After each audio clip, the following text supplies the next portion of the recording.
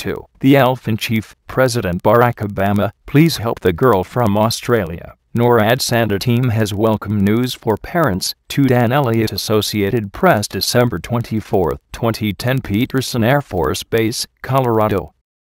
Tens of thousands of children call NORAD on Christmas Eve eager to hear how far Santa is from their town, but the volunteers answering the phones have a welcome bit of news for parents, too. Saint Nick won't stop at homes unless all the kids are asleep.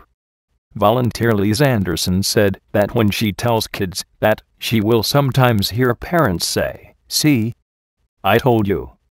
Tracking Santa's travels, a celebrated tradition at the North American Aerospace Defense Command, unfolded Friday for the 55th year. Occasionally Annie Mae Lore phone call pleads for help.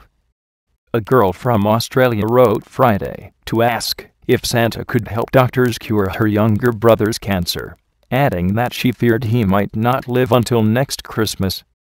"Those requests are handled with as much hope and optimism as we can," said Jamie Graybeal, NORAD's Deputy Chief of Staff for Communications. "We promise to pass on these emails to Santa.